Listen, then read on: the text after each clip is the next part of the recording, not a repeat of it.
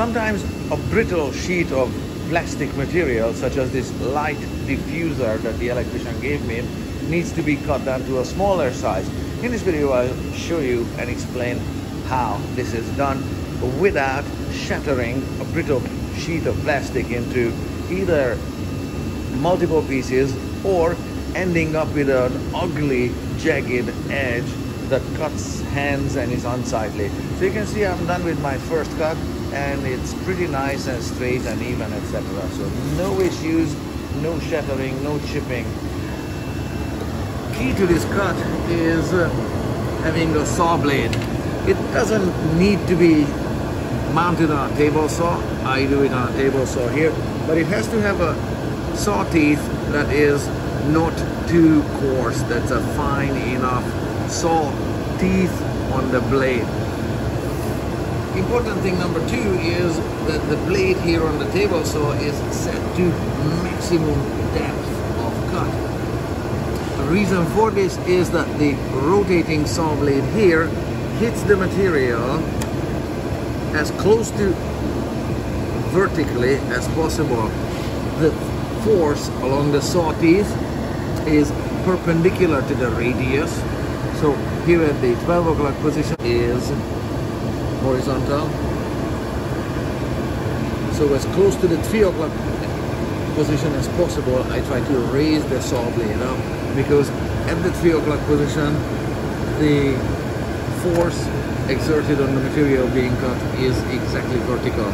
So right here, it's not exactly at the 3 o'clock position, it's at the, I don't know, 2 o'clock position, something like that, but so the saw blade is raised to a height to hit the material as close to possible as vertical, instead of just the saw blade barely extending through the surface of the table in this case, and resulting in pushing the material in this direction or close to, or maybe a little bit down. I hope these force vectors make sense.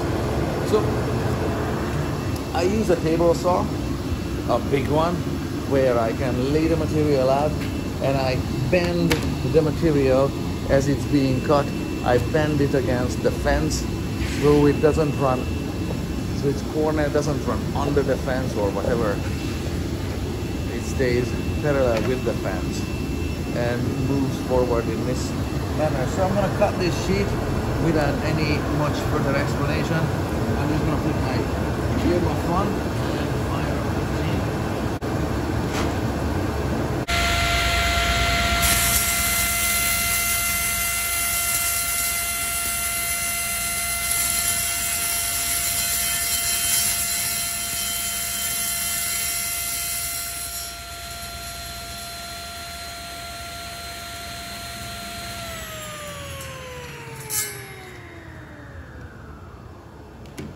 As you saw, it needs a nice and even feed rate, as well as once I was done with the cut, I reached over to the fence, moved it out that way, and pulled the material sideways away from the slowing down or spinning saw blade.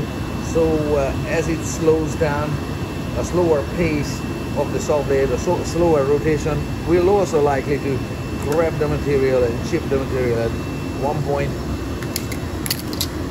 No chipping on even on the waist side as well. And before the saw blade fully stopped, I also pulled the material away from the saw blade so it doesn't grab it and doesn't throw it and doesn't chip it. So that's what's involved.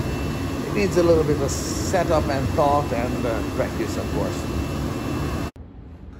And one last item to point out is that the two sides of this particular material are dissimilar.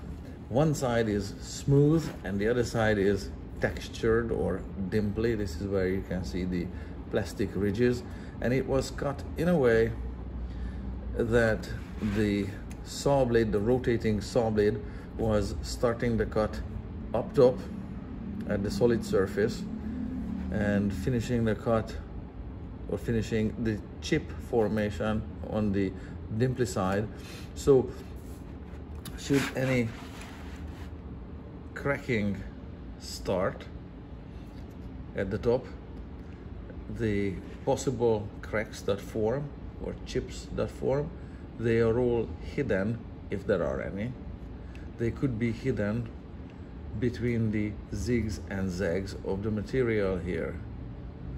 If it were cut the other way around, possible scalloping here at the edge of the material might occur towards the smooth side, and I wanted to avoid that.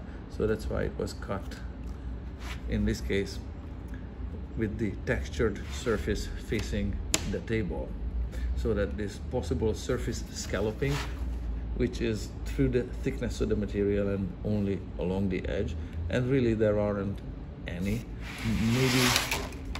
Maybe on the offcut side, I turned it upside down, but I really can't see any. But should any occur, the scalloping would be affecting on the side, with the rotation of the saw blade, on the side that's down, and the scalloping would be hidden between these surface dimples, but there aren't any here. So this one is cut well.